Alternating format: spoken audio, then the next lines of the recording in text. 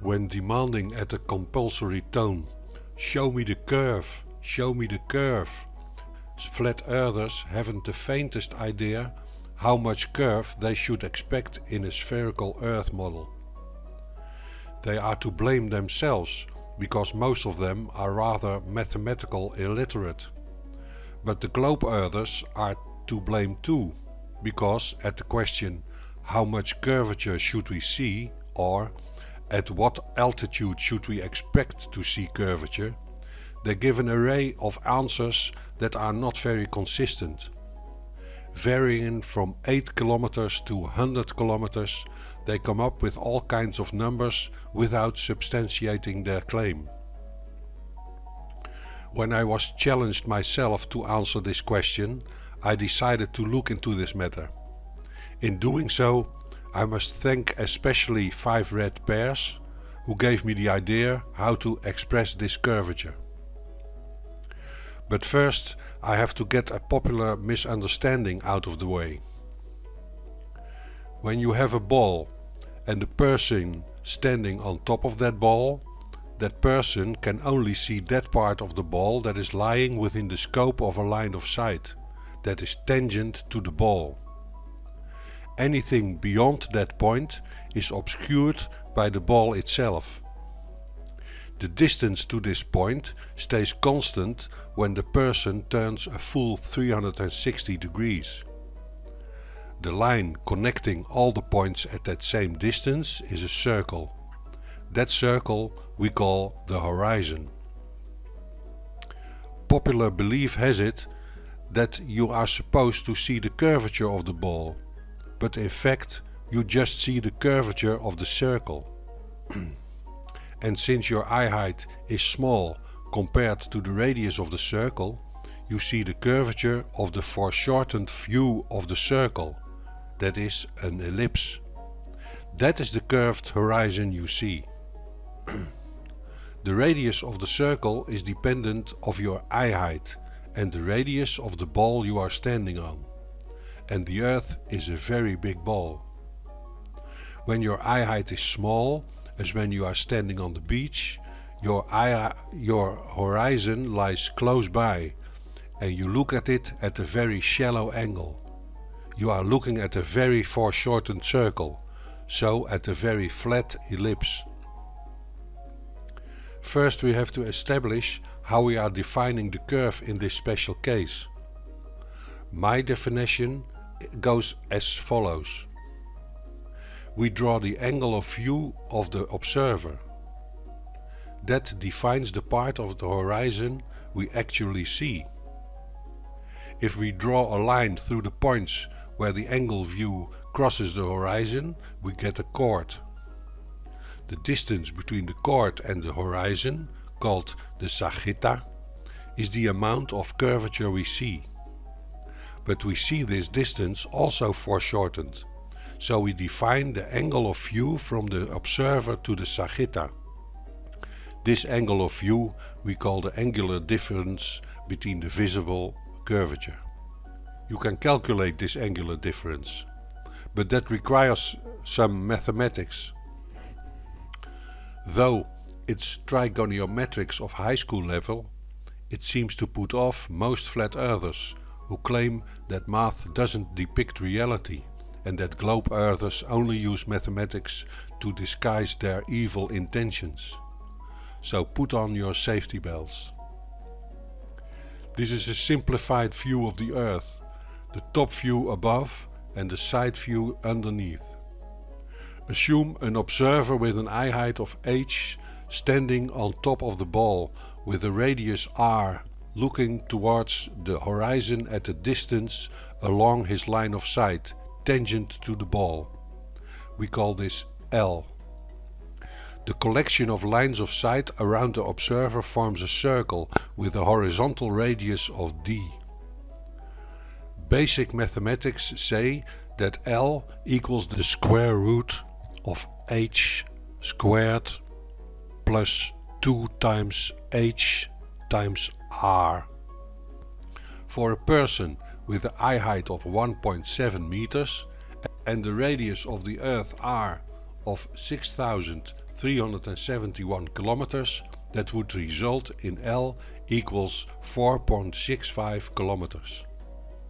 Since the angle theta equals the inverse cosine of h plus s over L, we can calculate theta to be 89.968 degrees. D equals 4.65 kilometers.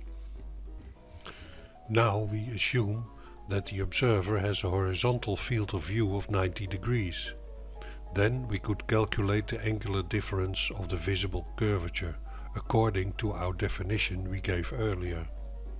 This angular difference turns out to be 0.01733 degrees. This angle increases when your eye height increases, but not as rapidly as you would expect. As mentioned, you perceive the horizon as if standing a little above a circle, slightly looking down. You might say that your lines of sight form a cone with your eyes at the top and the circle horizon as its base. This horizon circle you perceive as a flattened ellipse. When your eye height is higher, as when sitting in an airplane, your horizon lies farther away and you look at it at a steeper angle. You are looking more down on the circle, which is less foreshortened. The ellipse looks like a somewhat lesser flattened ellipse. The effect of the circle being larger works against your looking more downward to it. Therefore, it is not easy to give the degree of curvature offhand. So, again, we have to apply some mathematics. It looks more complicated than it really is, but it is a pain to calculate this angular difference in the visible curvature all over again for different eye heights. So I made a little spreadsheet that does the calculations for me, and in the meantime it also gives the distance to the horizon along line of sight, and the angle at which you have to look downwards to the horizon. These are the results of the calculations for an angle of view of 90 degrees.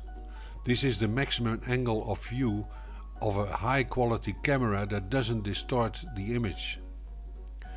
At an eye height of 1.7 meters, the angular difference is 0.017 degrees. At 1 kilometer it is 0.420 degrees. At 10 kilometers it's 1.3 degrees. And so on and so forth.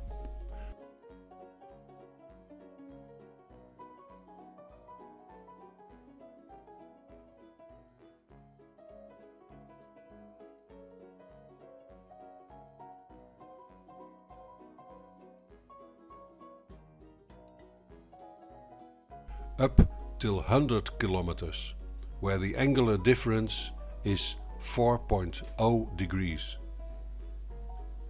This, however, is a rather optimistic approach.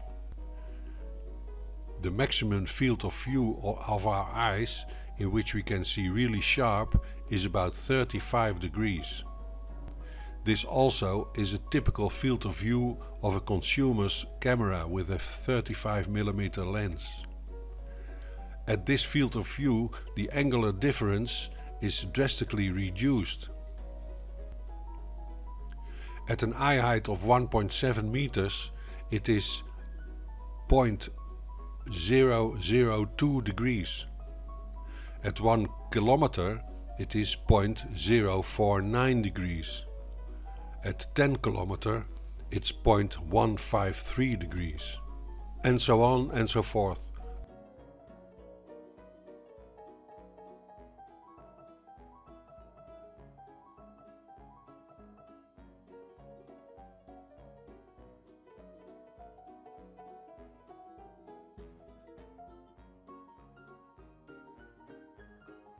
Up till 100 kilometers, where the angular difference is still only 0.478 degrees. When we put these figures in a diagram, it looks like this for a field of view of 90 degrees, resulting in a graph that has a more or less parabolic form. The figures of a field of view of 35 degrees set in the same diagram look like this, resulting in again a parabolic graph that's quite flattened out. So you see, reality doesn't match your expectations. You would expect to see a rather spectacular curve, but the curve you actually see is a little less than disappointing.